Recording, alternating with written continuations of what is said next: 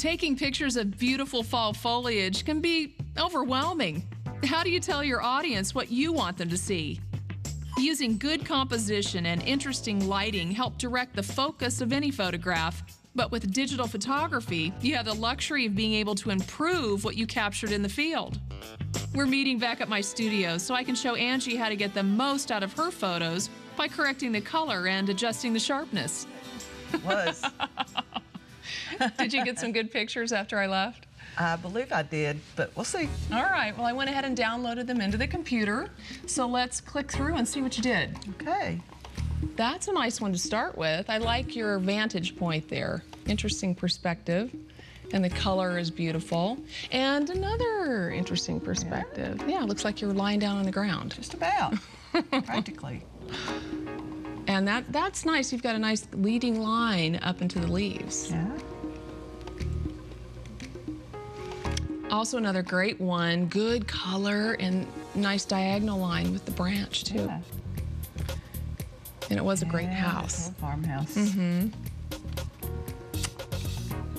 Ah, that's very dramatic, almost abstract. It's nice color too.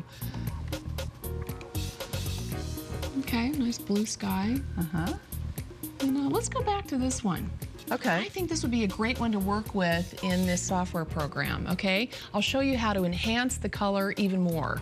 Okay. You ready? Yeah. Okay. Come up here to the menu bar and click on File, and we're going to do a Save As. And just save this under a different name. Call it whatever you like, something easy to find. And the reason we do this is because we want to work on the copy and archive the original. That way nothing happens to our original. It's safe. Okay. Okay, and go ahead and click OK. Now we'll work on enhancing the color. Come up here to the menu bar and click on Enhance. And we'll roll down to Adjust Color, and then carefully roll over to the right to Color Variations. This gives us a color variations window we can work with. It's great because you see a before and an after, and it gives us all kinds of color down here to work with, and also the mid-tone, shadows, highlights, saturation.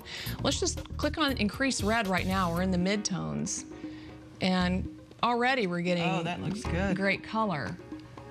All right, let's click it once more, and maybe work in the shadows also. Click over here on Shadows, and we can increase the red perhaps again. A little bit more.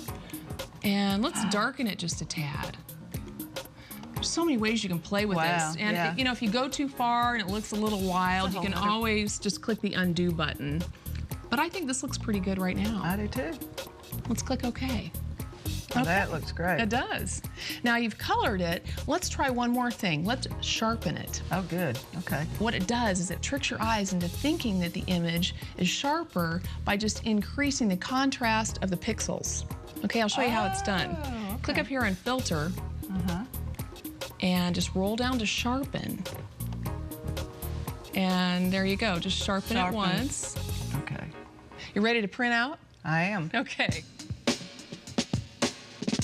If you'd like to learn more about the rules of composition or any of the techniques you saw here today, just log on to our website at DIYnetwork.com.